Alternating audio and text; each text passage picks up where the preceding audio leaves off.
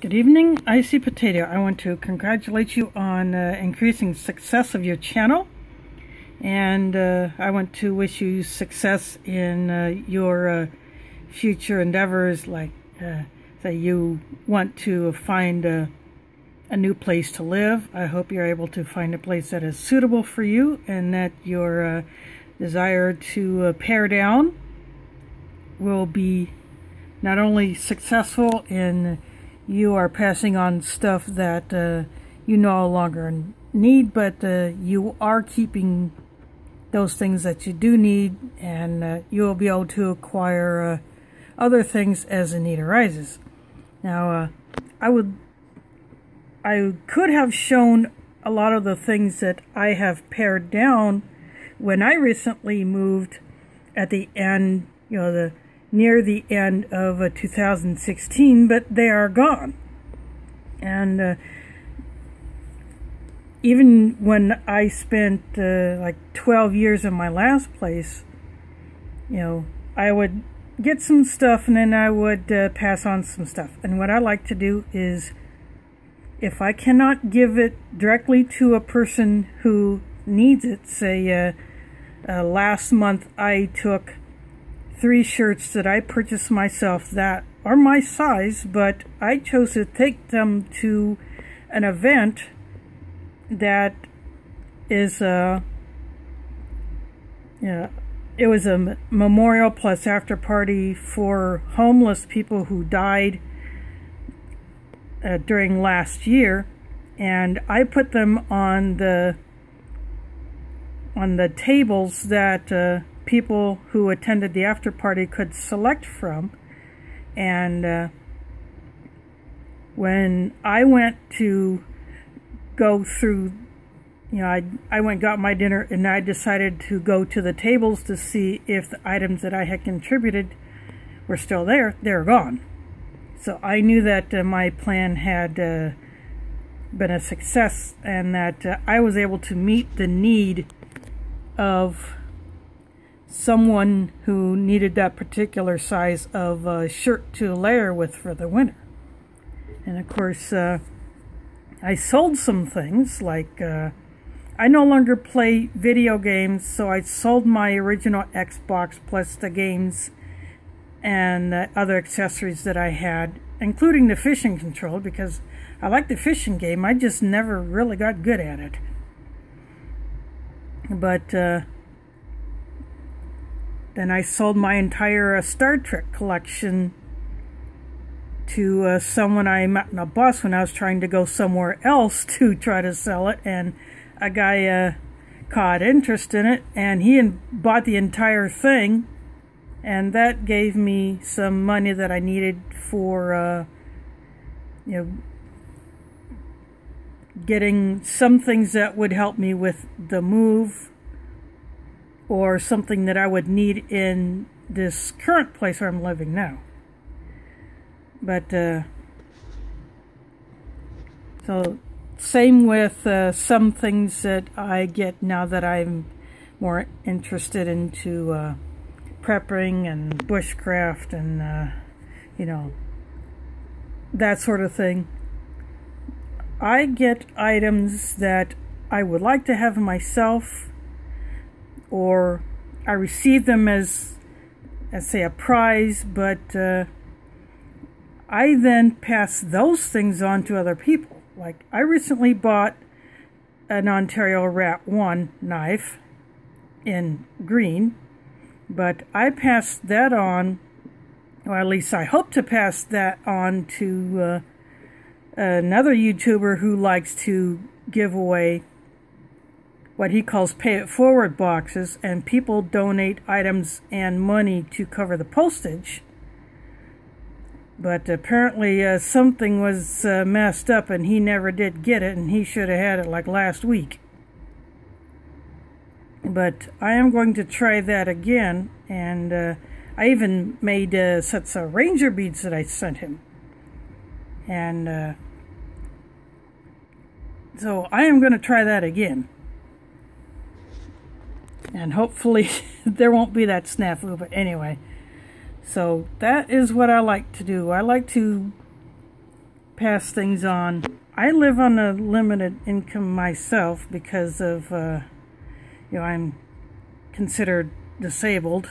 Although, I can't drive there, I can't do the kind of jobs that I used to be able to do, but that doesn't mean that I still can't have a little fun. I can't go out in the woods anytime I went and mess around with setting up shelters unless I have a driver. But that doesn't mean I still can't do a little something. Where I live now, I can do stuff on my deck. I just have to be a little discreet and do it on a minimal scale.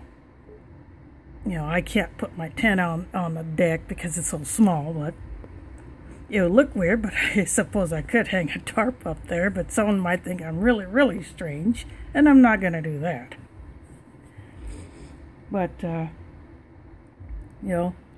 even though I am into prepping and I'm slowly acquiring a stock of food, that doesn't mean that I still don't share with others. I don't eat pork for religious reasons, but if I'm given an item that contains pork, then I pass it on, Why should I throw that away when it's perfectly good that someone else could have that may not be able to have a meal without that? And that's another thing that I like to do. If I can, if I have to give something that I have reserved for emergency stockpile to someone who needs it, then dang right I will. Or if it is something that, say, my mosque can use, especially during Ramadan when we start to do our nightly dinners, we fast from first light to sunset, and then we have dinner after the sunset prayer. But at the mosque we have a big dinner every night, and so I contribute stuff to that. I buy some, I'll buy a container of salt, but if I'm not going to use it at home, I take it there, just like I recently did. I took one the last time I was there when I had to serve lunch to some guys doing some floor work. I fed them lunch. I took my container of salt, and because we are low, so that way we can have it for the next meal. Yeah, I do things like that.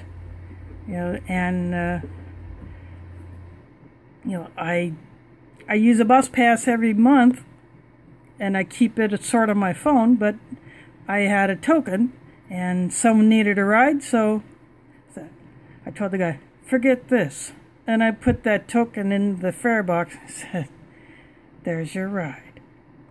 And that way, he'll be able to get to his destination and then go home.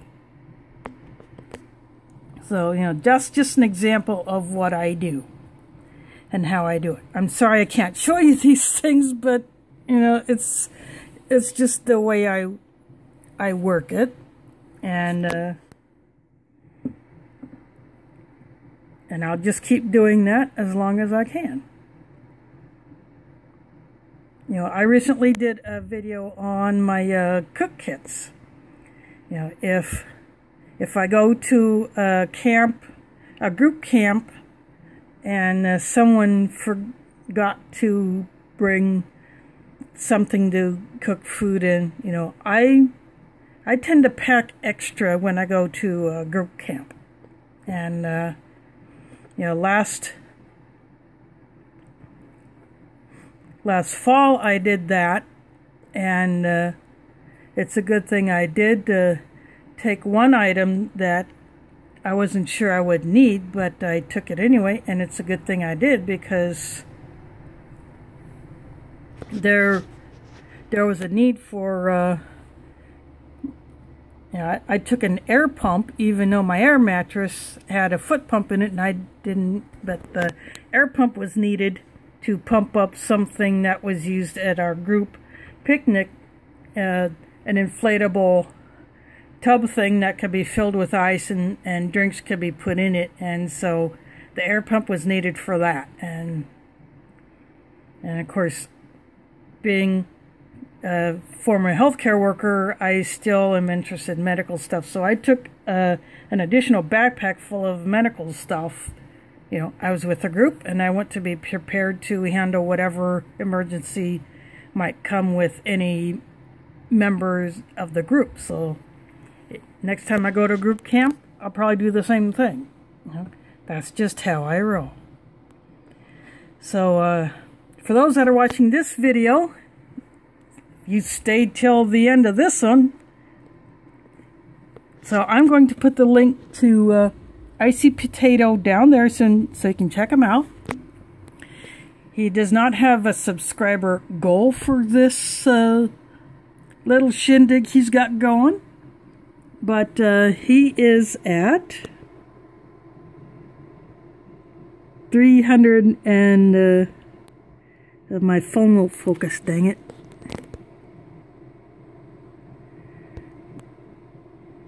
Oh, it doesn't want to focus, but he is at 370 subscribers.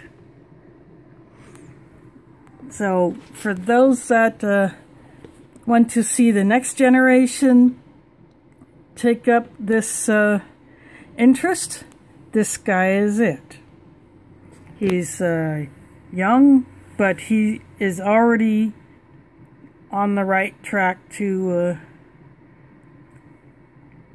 doing things different than most young men his age, younger or older. So give IcyPotato a look. Check out what he's got going on. He does gear reviews. He does comparisons. Yeah. So check out his channel. Give him a look. Subscribe. And thanks for watching, and catch you on the flip side.